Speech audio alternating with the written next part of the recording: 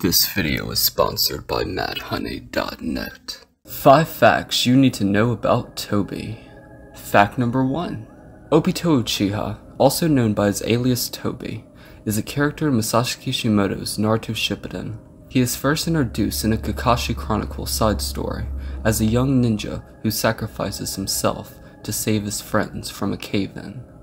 Fact number 2.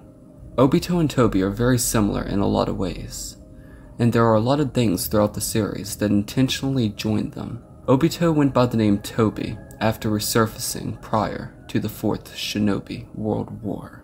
They have similar personalities, and they are also actually voiced by the same voice actor in the English version of the anime.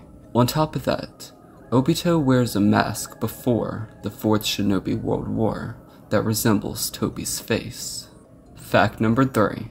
I probably should have called this 5 facts about Obito. Because Tobi has access to Hashirama's DNA, he also is able to use some of the same techniques that Hashirama used himself, even though he has never trained with them.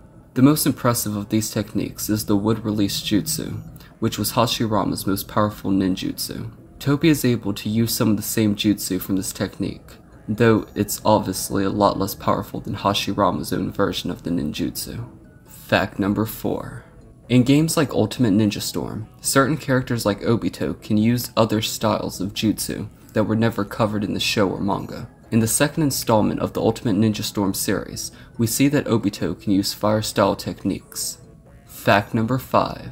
Although Obito's parents remain a mystery, the anime features his unnamed grandmother as a non-canon character. It's not unusual for a character in Naruto to grow up as an orphan, as demonstrated by the titular protagonist. However, it may have been a missed opportunity to not explore Obito Uchiha's lineage more because of his role as a primary villain in the franchise. Hey there, thanks for making it to the end of the video. I do hope you enjoyed it. If you did, leave it a like and subscribe to the channel for more videos just like this. And as always, I'm your host Leon, and I will catch you all in the next one. Peace.